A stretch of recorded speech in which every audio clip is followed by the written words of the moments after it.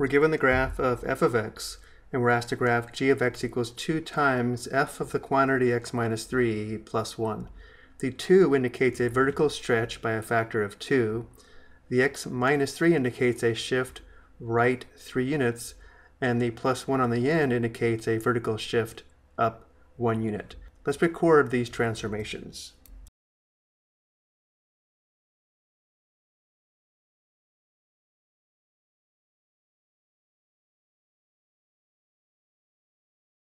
So again, the 2 indicates a vertical stretch by a factor of 2.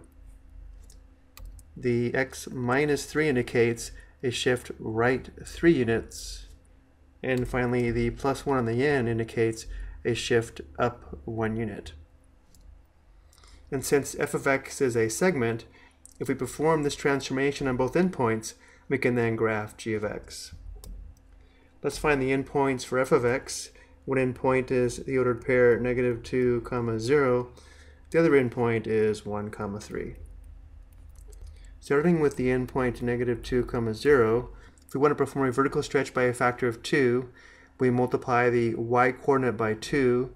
To shift the graph right 3 units, we would add 3 to the x-coordinate, and then to shift the graph up 1 unit, we would then add 1 to the y-coordinate. Which means the corresponding endpoint on g of x would have an x-coordinate of -2 plus 3. Again, we're adding 3 to shift the graph right 3 units. And then for the y-coordinate, to perform the vertical stretch by a factor of 2, we multiply the y-coordinate by 2, which gives us 2 times 0. And then to shift the graph up 1 unit, we then add 1 to the y-coordinate. So simplifying, the corresponding endpoint on g of x has an x-coordinate of 1 and a y-coordinate of 1. Notice -2 plus 3 is 1, and 2 times 0 plus 1 is 1. And now using the other endpoint, we will perform the same transformation. So again, to shift the graph right 3 units, we add 3 to the x-coordinate. To perform the vertical stretch by a factor of 2, we multiply the y-coordinate by 2, which gives us 2 times 3. And then to shift the graph up 1 unit, we add 1 to the y-coordinate. Simplifying, the corresponding endpoint on g of x is 4, 7. And now we'll go ahead and plot these two endpoints and sketch g of x. We have 1, 1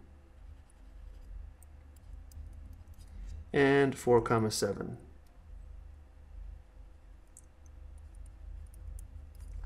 This is the graph of g of x.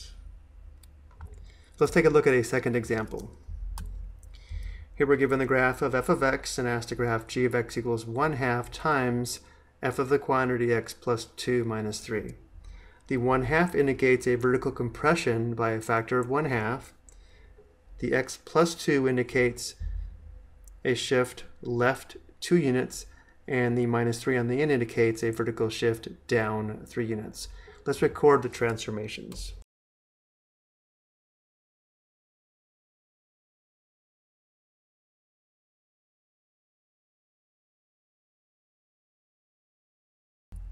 So once again, the 1/2 indicates a vertical compression by a factor of 1/2. The plus 2 indicates a shift left 2 units. And the minus 3 on the end indicates a shift down 3 units. Let's find the endpoints for f of x. We have 3, -4, and we have 1, 6. Let's begin with the endpoint 1, 6 and perform the transformations. To shift the graph left 2 units, we would subtract 2 from the x-coordinate, and therefore the x-coordinate would be 1 minus 2. To perform the vertical compression by a factor of 1/2, we multiply the y-coordinate by 1/2, and then to shift the graph down 3 units, we then subtract 3.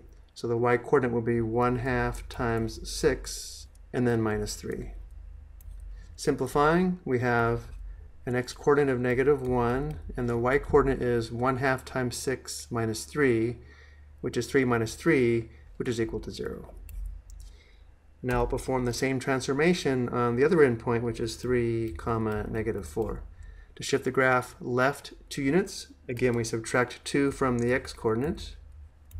To To perform the vertical compression by a factor of 1/2, we multiply the y-coordinate by 1/2, and then to shift the graph down 3 units, we then subtract 3.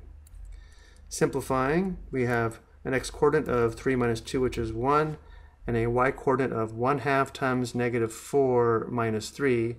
1/2 times -4 is -2. -2 minus 3 is -5.